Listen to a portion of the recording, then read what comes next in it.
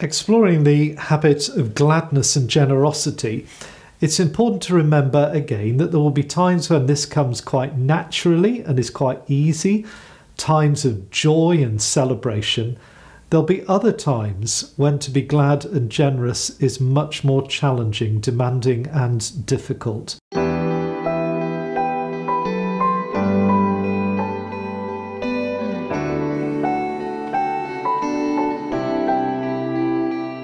It's really important to explore this habit because it shapes so much the kind of world that we want to live in and create and be.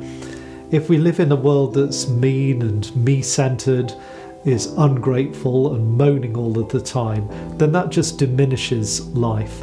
But when we live gladly and generously, everybody is blessed.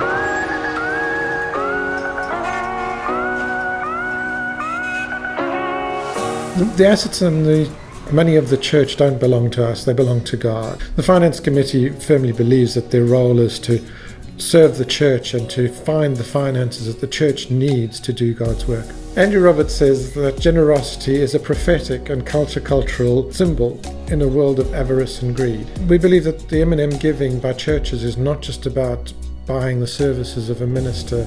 Andrew Roberts talks about giving with gladness and generosity. That comes from 2 Corinthians 9-7, where it says God loves a joyful giver. Stewardship is not just about hoarding money and saving up as much as we can for a rainy day. And we would want to see congregations giving with gladness and generosity and not just view it as a financial transaction. In my book, Holy Habits, I share the story from Rwanda of a lady who found the generosity in her heart to forgive the man who had murdered very violently members of her family. I found that story deeply, deeply challenging, not least in the context of many of the churches that I've been part of or served, when sadly, very often, our petty differences and bitternesses and disagreements get in the way. Living gladly and generously is a means of grace and forgiveness and freedom. Over the years, I think Commitment for Life has really given churches a chance to understand what is happening in the world. Life-giving faith is about the love that God has given us, but it's also about giving life to others. Defiant hope is really looking at the structures that keep people poor and doing something about it ourselves. Generous love, that's the giving generously, giving gladly for what we have received from God. Commitment for Life has been a real success within the United Reformed Church over so many years and will continue to do so for many years to come. There are lots and lots of ways in which we can practice the habit of gladness and generosity, both personally and collectively. So collectively, the Food Hub project, for example, is a great example where Christians go into the supermarkets, get with their permission, obviously, food that's just about it is sell by date, and then give that to others.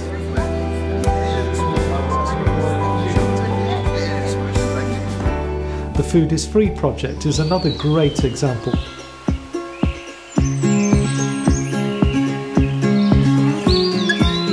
Food unites us.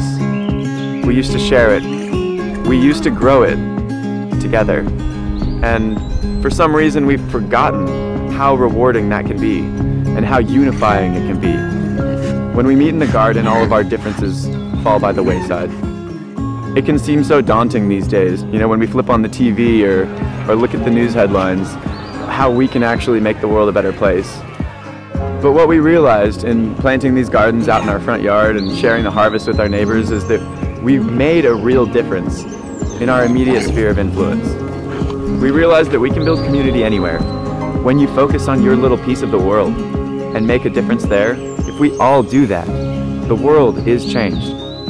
What started as a front yard garden is now evolving to become a worldwide movement. On every continent, over 190 cities around the world are starting Food is Free projects. We believe in creating a new kind of world, one of possibility, one where we see that you and I are connected, that we're here to help each other and we're in this together.